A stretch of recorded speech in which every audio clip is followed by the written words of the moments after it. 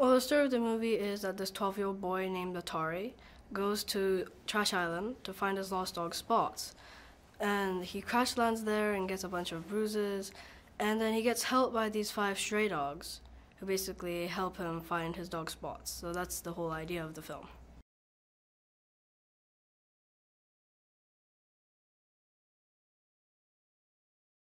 To describe him, he's very determined to find his dog.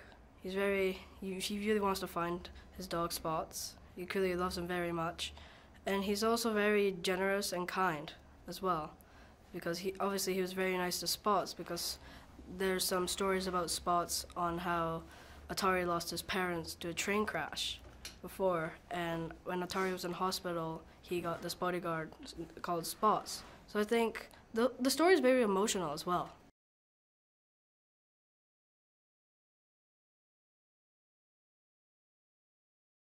Wes Anderson, he was very nice. I did the recording here in New York.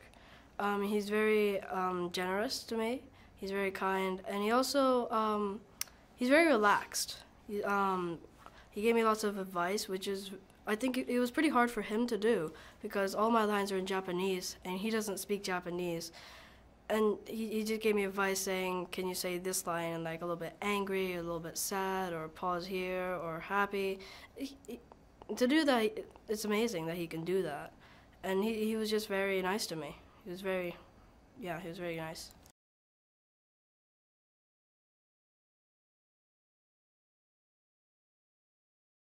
I visited the set last summer in London, and the people there, the animators, just showed me on how they sculpted Atari's face and the process of making Atari's clothes and spray painting him with bruises, and it's just incredible on how they make all the puppets. And I saw how they filmed some scenes as well, which I saw the whole movie in Berlin, and when I was watching the movie, I was thinking about London on how all of the puppets and the movement turned into the movie, which is just amazing, because the movie itself is awesome. It's incredible.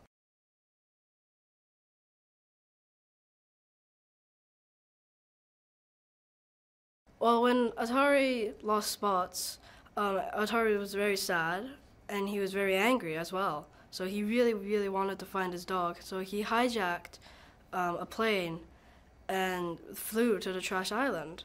But when he crash lands there, he doesn't find his dog, which is very disappointing.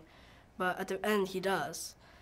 And it's just, when they meet later in the story, and when we see the story of Spots in the movie, it's very emotional as well, and you can understand why Atari really likes Spots.